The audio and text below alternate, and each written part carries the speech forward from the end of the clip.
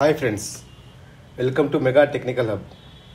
In the last bearing session, I explained about the application of bearing and its types. In this session, I am going to discuss about the bearing clearance.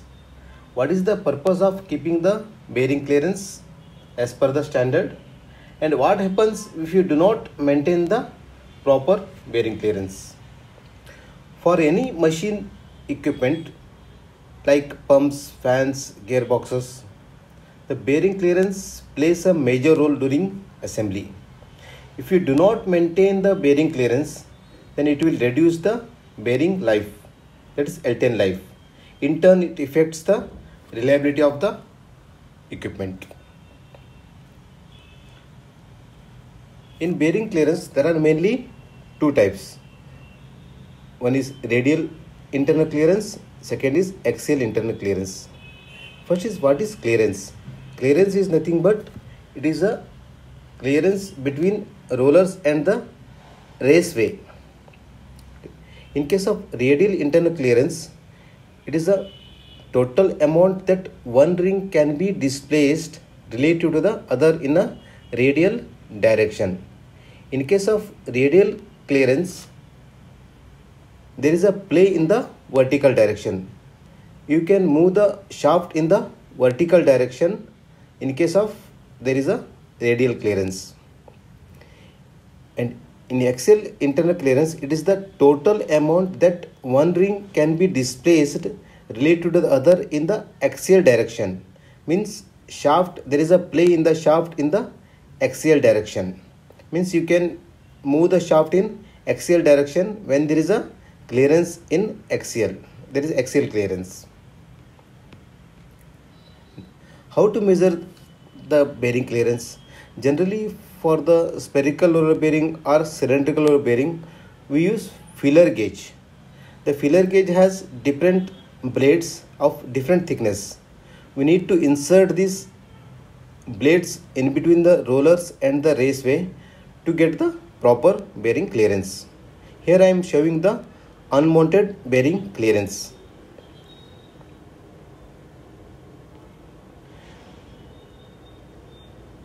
Here there is a series. There are mainly the bearing clearance are mainly broadly classified as 6 types. That is C1, C2, C is the normal clearance, C3, C4 and C5. C generally we call it as a normal clearance. Always C2 clearance is always more than the C1. Normal clearance C is always greater than the C2. C3 is more than C. C4 is more than C3 and C5 is more than C4. If you remember this order, then you will not forget about these bearing clearances in your lifetime. Again, when you use this C1, C2, C3 in which application? Generally, it depends upon the mounting fit and the operating conditions. For example, in case of machining operations in lathe, drilling machine or milling machines, here the accuracy need to maintain the machining operation within the tolerance. So you should have more stiffness and more rigidity.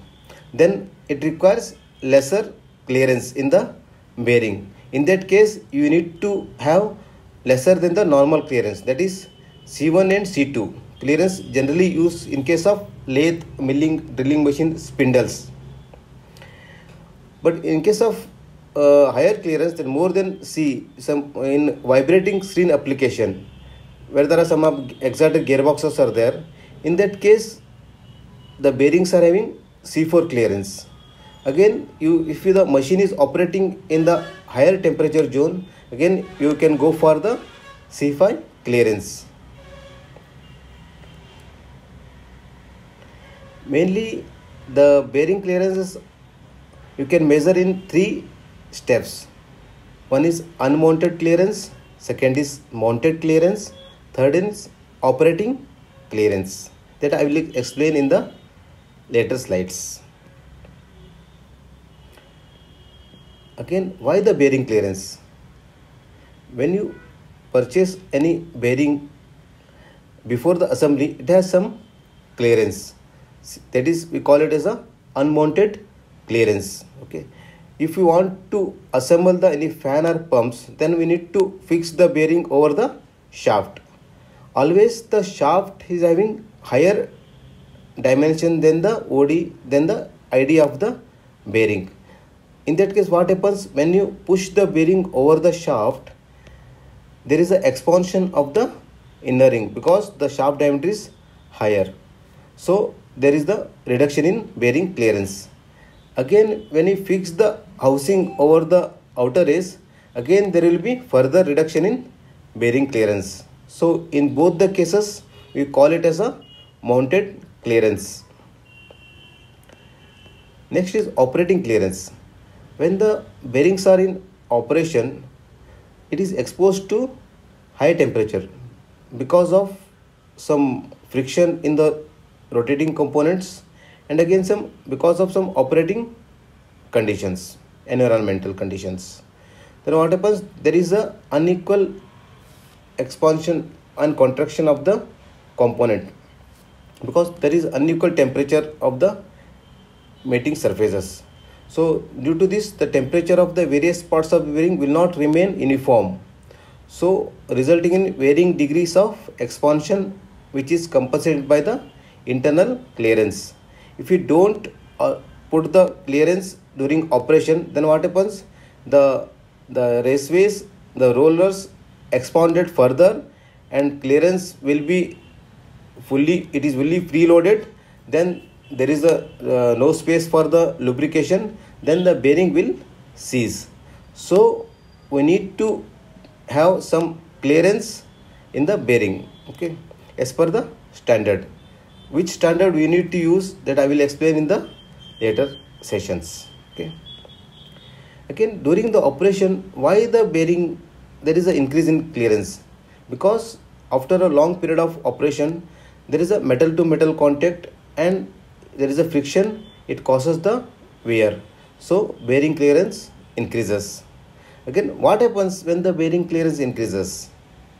If you have the higher clearance bearings in the machine, then it creates the vibration, and again there is a damage from the impact loading, and there is a sliding motion along with the rolling motion.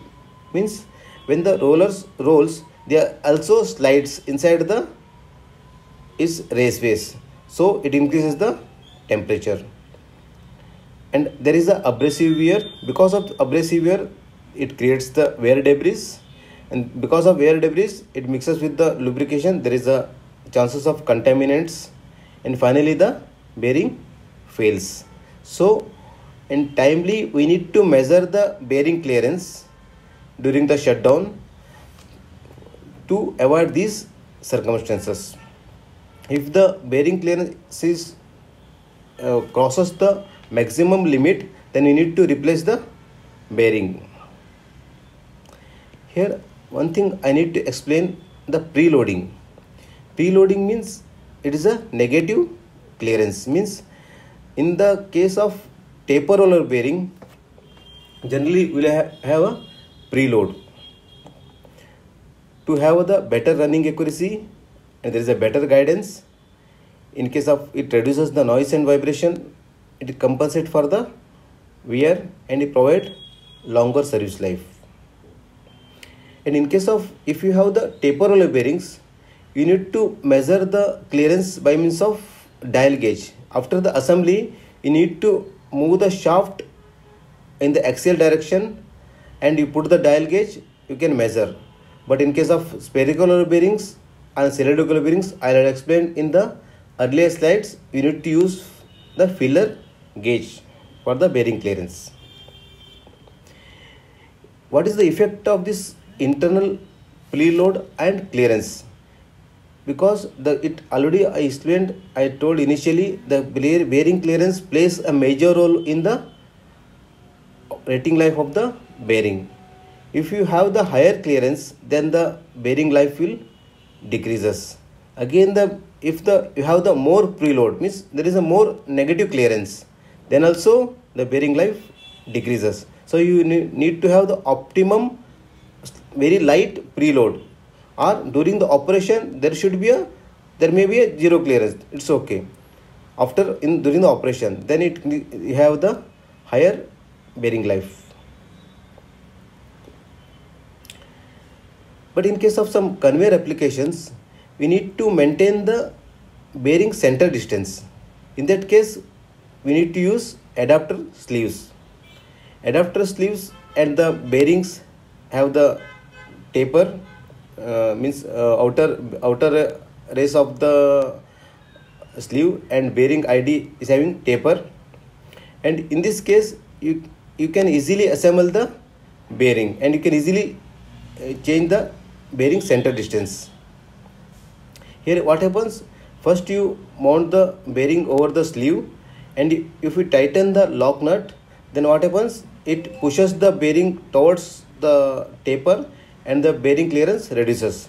Here in this case you can maintain the bearing clearance.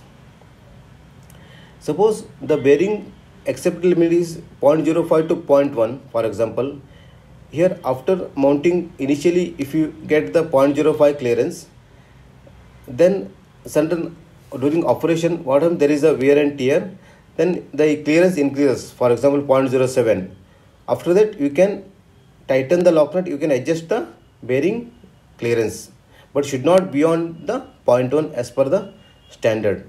That regarding that adapter sleeve, and one more is there, that the withdrawal sleeve, I will explain in the next sessions. If you do want, if you can comment in a comment box if you want other than this bearing clearance. Thank you.